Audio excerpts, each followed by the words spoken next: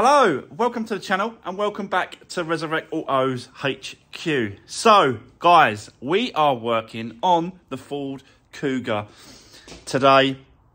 I'm going to go off this morning, I'm going to grab that tailgate, come back. We're going to see what it's like, see if it's any good in colour. You never know when you're buying second-hand parts, whether or not they're going to be any good. So, hopefully, fingers crossed, it looks okay. And yeah, we're just going to sort of carry on with this car. There's quite a lot to do on it. So let's get into it. I'll explain what's going on. Let's do this. Okay, right. So I think the first thing I need to do is go off and get this tailgate, so we can swap that over and get that sorted. We have got to pull down all the roof liner still. That's all got to come down so we can get to the electrics, the plugs and all that sort of stuff. Quite a few bits and pieces can be taken off this actual tailgate. Even the bulbs, anything that I can sort of strip it off, get it off. Do you know what I mean? I'm going to use. I've taken off the fuel flap. That's going to be sent away to get some paint, paint match to colour and the shade. It is just paint for black, but I always send those fuel flaps off so that they can absolutely spot on match the colour shade. For this corner, this here, and he's probably, I'm going to ask him to go around and do the bumper as well.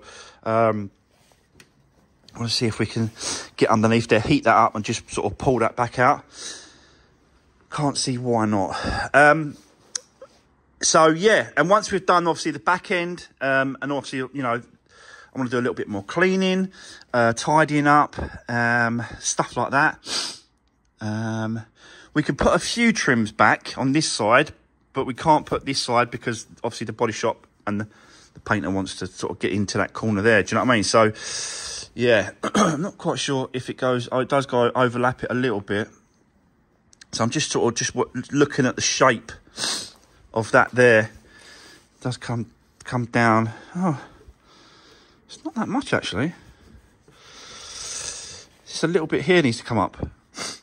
That inside looks okay. It just wants a little bit of straightening up to do, and then a little bit of a pull here. I have actually got, that PDF or PDR thing that you stick onto it and try and pull it up. I might try it, but that's going to be quite a hard part of the car to try and pull, but it's worth a go, I suppose. Might have a go later. And then once we've done the back end, all the bits and pieces that I want to do on that end, we're going to turn our attention to the engine side of it, and start the stripping down, and the timing belt, the water pump, the service, all those bits and pieces on the engine. So yeah, bear with me. Let me go off and get this tailgate. When I come back, we'll get crack straight on, get that roof liner down, and then continue with this one. So yeah, I'll see you in a bit, guys.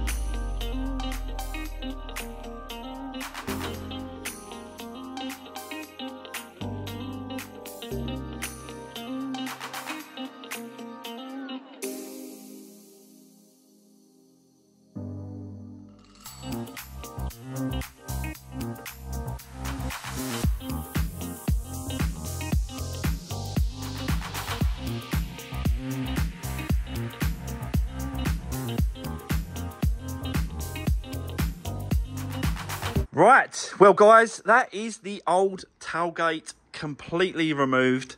Pulled all the wiring looms through. This is the washer jet pipe here. There isn't actually a connector for this washer pipe. I've looked right down there, it just does not seem to be one. So what I've got is I've got some little connections, little box of connectors from Halfords, and these are water pipes. One like that will fit perfectly, or one like that will be all right. So yeah, I'll just sort of connect him up, the actual washer jet for the tailgate. So that's that. The actual wiring loom, it run down this way, come down here, plugged into this here, and add an earth strap to that bolt there.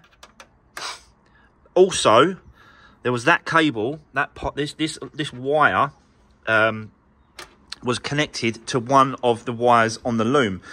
So, which is, you can see it here. It was connected to that. So that's obviously the sensors, because the rear parking sensors, they work on this car.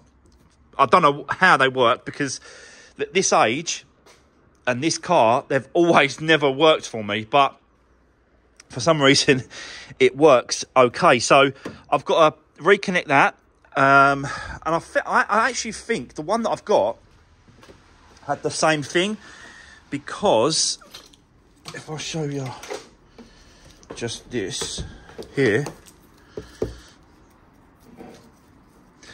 so you can see that there is one side, and the other side is that there.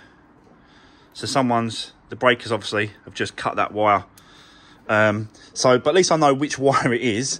So that's the one we need to sort out. But that could be done, you know, a later date or whatever. Let's just get the tailgate on, which is over there. Got that from the breakers. It's really heavy, really heavy. So I'm going to need help doing this. I have put cardboard on the top of the roof like this, so that when the old one come down, it come down on top of the cardboard and not on top of the roof itself.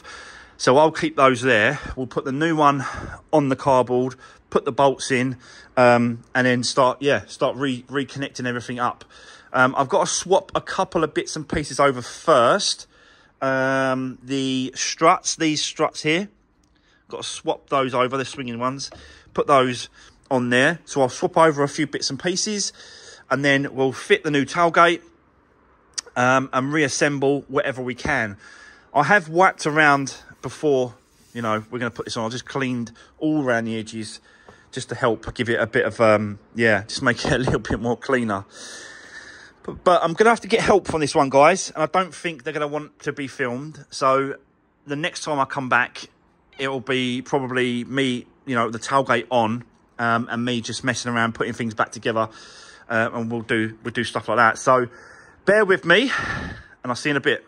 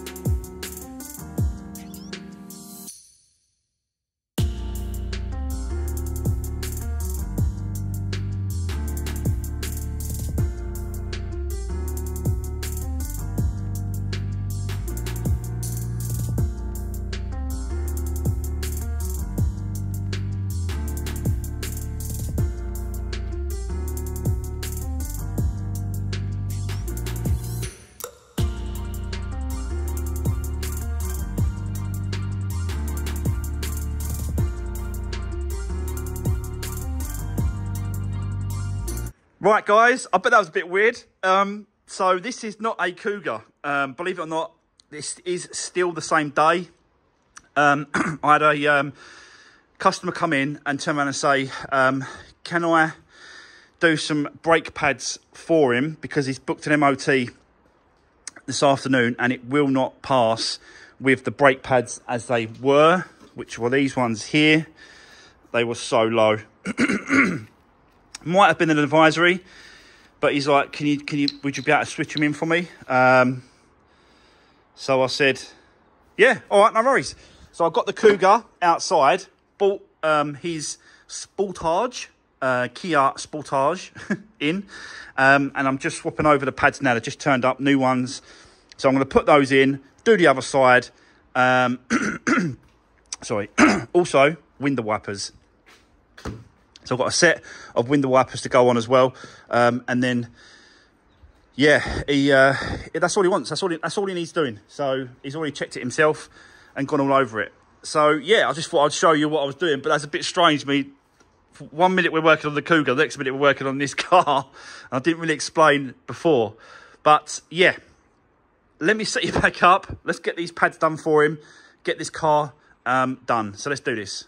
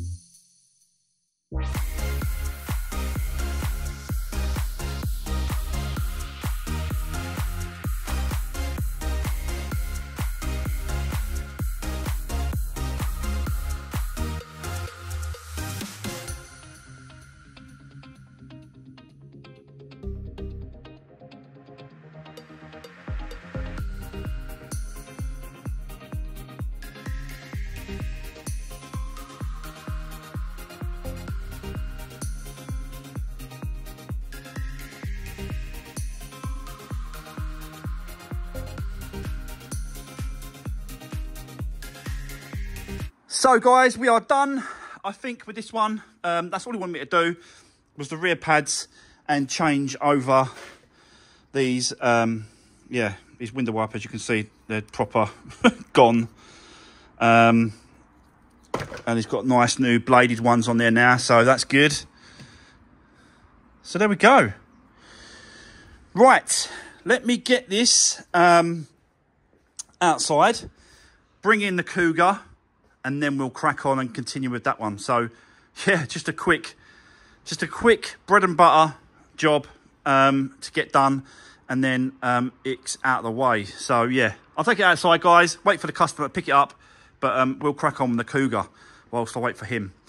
So, yeah, let's do this.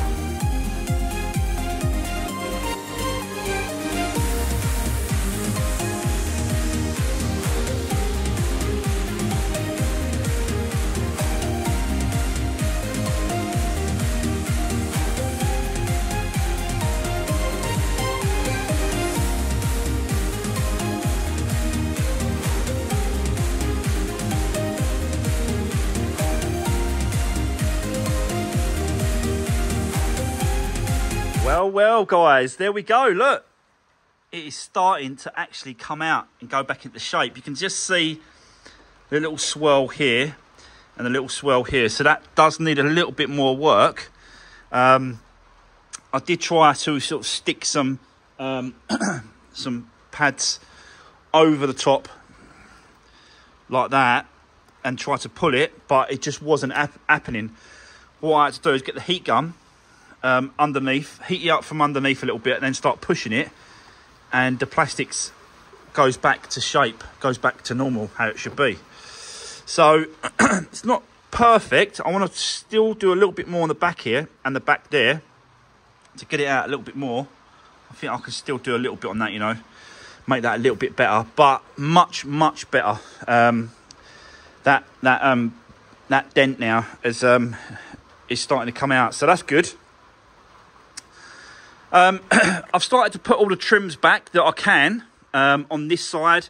That's, you know, I can put all that back. It's no issue about that. I want to leave this area here, if I can, just as it is, because it gives him access for the body shop. It gives him access to get to this corner, and you know, it's not that bad actually. We've got a little bit down here and a little bit here. By the time he pushes that back out, I'm sure he'll be able to push it out or pull it up, whatever he's got to do.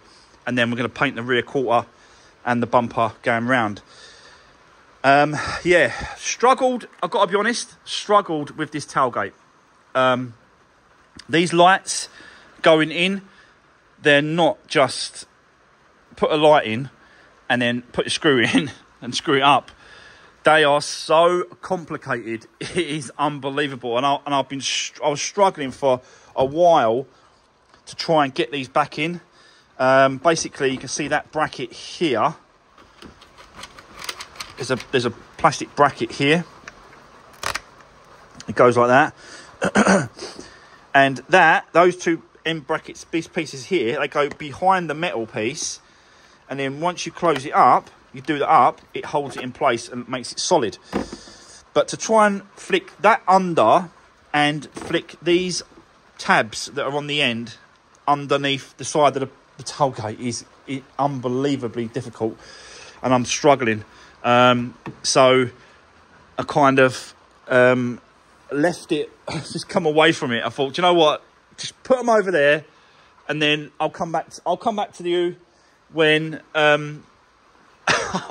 the next day or whatever. But you two can stay over there for now, because yeah, I've had enough of you two. That's driving me mad. But sometimes it's best to sort of come back to something. If you can't do it and you're struggling, come back to it another day or a couple of hours later, have a break, and 9 times out of 10 it just goes click, and then it all goes, you know, how it should go. So what I thought I'd do is I'll jump off that, start doing a little bit of this, working at that, putting the trims back together, done the roof liner, put the handles on both sides. So yeah, done all that, those kind of bits and pieces. What I really want to do is I'm going to put this light in before I finish today.